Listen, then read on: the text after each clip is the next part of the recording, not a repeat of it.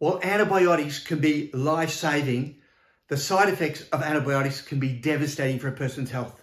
And to understand a little bit about that can make a big difference to overcoming the side effects of these antibiotics. First of all, you've got to understand that there are situations when antibiotics are really required. Unfortunately, though, the estimates in the scientific studies suggest that about 50% of antibiotics are being used when they shouldn't be, and in situations, I'll give you a couple of those later on, that they're no longer effective and again shouldn't be. So what determines the severity of the side effects? The first is the existing microbiome. If you've got a healthy gut microbiome, it appears from the studies, and this is hundreds of studies have gone into compiling this information, but it appears from the existing microbiome you have will determine the impact it has. So the healthier it is, the better it is. The antibiotic type, and there are dozens and dozens and dozens of them. The duration, the shorter duration, 5, 6 days, 3 days is better obviously than 10 days or 2 weeks. Frequency, how frequent do you take them or have those doses of antibiotics? If it's a couple of times a year, then that's really becoming a very, very serious problem. If it's once every 6 years, simple strategy you can do to minimize it, and you get the idea. And then you've got vulnerability. And the main factor in vulnerability is age. And the biggest factor in age is the younger you are, the greater the susceptibility to severe damage. And the unfortunate thing is that we see that the average 2-year-old in Western society has, on average, 2 doses of antibiotics. So that means some of them are getting 4 or 5 and others are getting none. And the problem with those two, the frequency and the age, means that there can be long lifetime problems associated with it. Very, very serious long lifetime problems associated with it showing up in the literature. So then we've got, okay, so what does it do? Well, the first one is it just disturbs the microbiome, and that's the critical factor in here. Your gut microbiome, you know, is a second brain. It's a second lots of things. It's a second organ in there. It does so much around the body, running and looking after the health and well-being. And it decreases that biodiversity. So you've got 100 trillion microorganisms, and the idea is that there's 1,000 different varieties and species and subspecies in there, and the bigger the variety, the better it is. And the antibiotics wipe out about 30% of that. That's what the studies show. 1 dose for 5 or 6 days wipes out about 30% of it. And that's a one-off, and some of those may disappear permanently as well. So we've got to think, oh, how are we going to work on getting those back? That's why if you understand a bit, it can make a big difference. So, and one of the functions, or what it does, is it reduces the functions of the gut, in particular, the production of short-chain fatty acids. This is really important because it's a short-chain fatty acids, one called butyrate, there's another propionate and acetate, feeds the gut wall. And it keeps the gut wall alive and healthy and well. So it means that it functions properly and does everything perfectly. But if this is destroyed, these stop being produced, and you end up with something called leaky gut.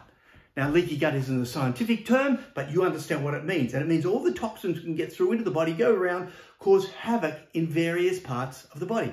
In fact, in terms of where it can go, the gut is connected. You've all heard of the gut-brain axis, this one. Well, the gut is actually connected to so many functions and roles in your body. Let's say it's connected to everything is a better way to sum it up. And so when it comes to the brain, we know that antibiotic use, and not following the formula that I'm going to show you, is linked with an increase in mental health. As a result, depression, anxiety, stress, focus, all those, right through to the long-term Parkinson's disease and Alzheimer's and dementia. Then you've got the immune function. Your gut is your primary organ for immune function. So any disturbance of the microbiome, which plays a critical role in that, disturbs the immune system. And that means everything from vulnerability to colds, flus. It means your recovery from an accident and injury. And it also means, in the case where it's probably overdone, ear infections. And the research shows that ear infections are usually caused by things like very simple reflux type issues, that if you stop them, you stop the ear infections, but the antibiotics no longer work on ear infections, and there are much better strategies to do. Speak to your health professional about that and what can work and does work. But effectively, the more antibiotics you take for ear infections, the more antibiotics you end up having to take because you end up getting more infections. It's got the liver and the metabolic or metabolism axis in there. So antibiotics lead to an increase in obesity, metabolic syndrome, and all those other situations, fatigue and energy related to that. Then you've got all of the various gut-related disorders, and that's including reflux, IBS, IBD, SIBO, and constipation, have all been linked to the overuse of antibiotics. So the great thing is here, in a moment, you'll find out how you can really multiply the effect of the prebiotics. And of course, the last one here is the skin. And the skin acne, skin psoriasis. Often people, or kids I know, teenagers are worried about the acne and they take antibiotics to control it.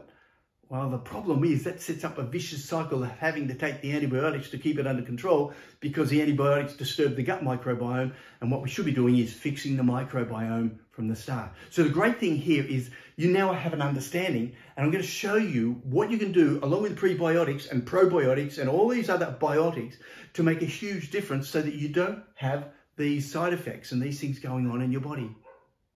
If you have to take antibiotics, you take the antibiotics. You follow the instructions of your health professional. There is no doubt about that. The great thing is that you can reduce the impact they have on your gut microbiome and your health by following the steps I'm outlining. And the great thing is this is so much more than just taking probiotics. The studies overwhelmingly show, although there's not many studies in each of these areas, there are studies on this, and that. And I've put together this puzzle so that you can have the best and most current information. The first and foremost thing you do is you've got to reduce the additional stresses on your gut microbiome. And these include all the things I've been talking about for decades in terms of antibacterial wipes. Please stop using antibacterial surface sprays and wipes. You don't need them in 99% of the situations and not at the supermarkets. And all they do is contribute to dysbiosis in your gut microbiome and in your skin microbiome. Food additives play havoc with the gut microbiome. Iron is known to reduce the effectiveness of antibiotics and so on, and make them more toxic as a result. So you get rid of iron, sugar, gluten, and lifestyle factors like stress and just the negative aspects of our life can play havoc with our microbiome as well. So please watch the other videos I've done on the gut microbiome. I won't go into it in any detail. So what do you do then to enhance the benefits? So that one is just looking after your microbiome. What do you do to enhance the benefits? Because the studies show that if you do stuff pre, during, and post, it works much better than just doing them after. So we've got the prebiotics, and the prebiotics are the foods that feed the gut microbiome. And some of you would have heard of the prebiotics, and you've got a symbiotic, which is a mixture of a prebiotic and a probiotic. But what you add in here is some K fiber and a mixture of fibers that you can get from the supermarket. The idea of fibers is to just get as many as possible, because the gut, the major food for the gut microbiome, to create the biodiversity, is the biodiversity of fibers, which is the main food for the gut. So it's pretty standard that if you want good microbiome, you've got to feed them. It's no good taking probiotics and probiotics if you're not feeding them when they get down there on the way down, and the good ones you've already got. So before you even take the antibiotics, you establish a better microbiome by having the prebiotics, and you have them regularly and daily, and it becomes a part of your regular routine in life, like it is for mine. Then you go on to this new category I call nutribiotics. It hasn't been given a name yet, but it's essentially the other things that help with the growth of the bacteria, the good bacteria in your gut. And again, these can all of these can be taken with antibiotics as well. Get this? So the studies show it's a benefit when they're taken with, before, with, and after. So the method, these nutribiotics are your vitamins, vitamin C, C, E, and K, which are beneficial for your gut microbiome, help protect them. And when you've got negative, the wrong type of balance in your gut microbiome, you produce oxidation and inflammation. And those vitamins are fantastic reversing that damage. So it helps keep those healthy microbiome. And then melatonin shows up repeatedly in gut health and in helping with the damage caused by antibiotics. So melatonin, and that's a big one I frequently talk about. And look, there are no specific supplements I recommend. You check out the ones you can get online. So it's simple, and they use 3 to 6 milligrams of melatonin in the studies for sleep, and they use it for all these other things. Melatonin has so many benefits, but particularly with the gut and rebuilding the gut microbiome as well as after antibiotics. And then you've got omega-3. So these are your fish oils. Fish oils are pretty standard, easy to come by, and they show that they help protect the gut microbiome by providing with a slight energy source, but also reducing the oxidation and inflammation. So we go then onto the phytobiotics, and the phytobiotics are a new expression, but it's all those great big nutrients that they get in your grapes. You've heard of them, grapeseed extract and resveratrol, which I've listed up here. The two that jumped out in the studies most of all were one called resveratrol, which is the one in red wine, but you have to have 300 glasses of it to get a daily dose. So there's no real benefit of trying to get it out of red wine. You can get it as a supplement, and quercetin, which you can get as a supplement as well. And you find that in high concentrations in onions. So probably worthwhile starting to eat a few onions for you to help reduce the damage by antibiotics. No studies, but it probably wouldn't hurt. So these polyphenols, turmeric, there's a study being done right now on turmeric and ameliorating the effects of antibiotics. And when they start the studies, they already know the outcome. So the message is turmeric, or the active ingredient curcumin too. So you add those in. Foods, herbs and spices are rich in these phytobiotics. These are, phyto means plant, so plant-based things that help your probiotics. And herbs and spices are the real winners there. Lots of veggies, nuts and seeds, absolutely. But add a few herbs and spices. Check out all my other videos on eating healthily and what you can do to build the microbiome. And then finally, postbiotics. And the postbiotics refer to the breakdown or the, I suppose, the metabolic compounds released from the good bacteria in your gut. And the main one that they reduce or release is called butyrate. And the studies actually show that you can have a butyrate supplement to help reduce the effect of antibiotics. So you can get one called tributyrin, fantastic product. And go online to check it out, and it's the source of butyrate, and butyrate heals the gut wall, reduces inflammation, heals the gut wall, and helps with the good bacteria. It's again one of those win-win situations. And while there are no studies, probably vinegar, because it produces the same type of products, what are called short-chain fatty acids, is something that you can add in to help with your gut microbiome before, while, and after antibiotics. Then we get onto the probiotics. And everyone says, well, you know, can you take the probiotics during the antibiotics? And the answer is, yes, you can. Yes, you can. Does it have an effect on the antibiotics? Not as far as the research shows. So you can take the probiotics beforehand to help build up your microbiome. You can also take them during, which helps protect them and re-inoculate them. And then after. Now, the thing about probiotics is that they're not there to replace all the good ones. They just help create an environment in there. They're like the gardener that goes in there and clears out some of the weeds so that the other good ones can come back.